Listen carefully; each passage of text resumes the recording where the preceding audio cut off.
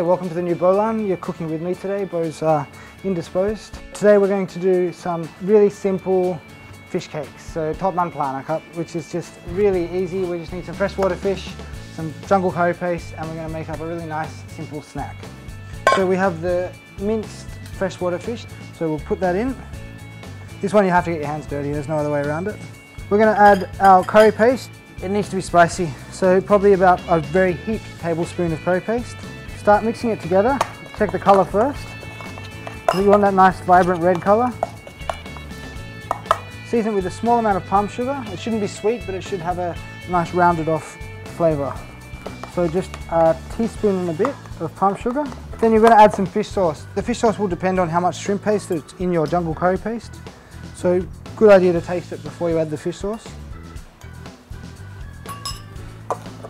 Taste the jungle curry paste, that is. Okay, and then we're going to add our wing beans. So we're just going to finely slice these. So a good fish cake should have quite a bit of herbs and vegetables in it. So about 3 wing beans in total. Okay. Before we add the wing beans though, I'm just going to slap it a little bit to work the proteins.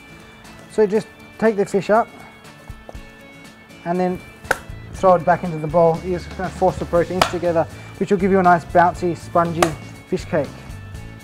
So the more you work it, the harder you work it, the better off the fish cake will be, and the better the texture will be when you bite into it. Okay, then we'll add our wing beans, some fresh gochujang, which is the wild ginger, a generous amount of the shredded lime leaf, and try to make sure you sprinkle it around so you don't just get a knot of it in your mouth when you do it. Okay, and then we'll add 1 egg.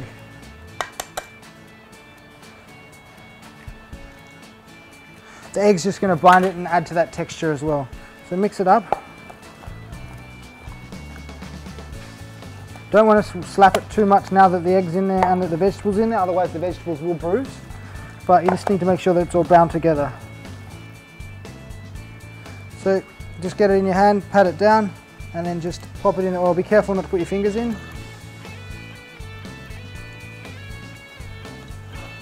You can make them balls, you can make them logs, whatever shape you like, just rustic like that's fine as well. Once they're in there, you can actually flip them over a little bit so that they cook evenly. So each fish cake, depending on the size, will take roughly 2 to 3 minutes.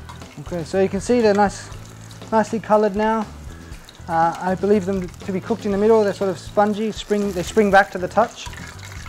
So take them out, drain them onto absorbent paper, and then just serve them with some cucumber. But I think that's a really simple, easy and tasty snack. So enjoy it.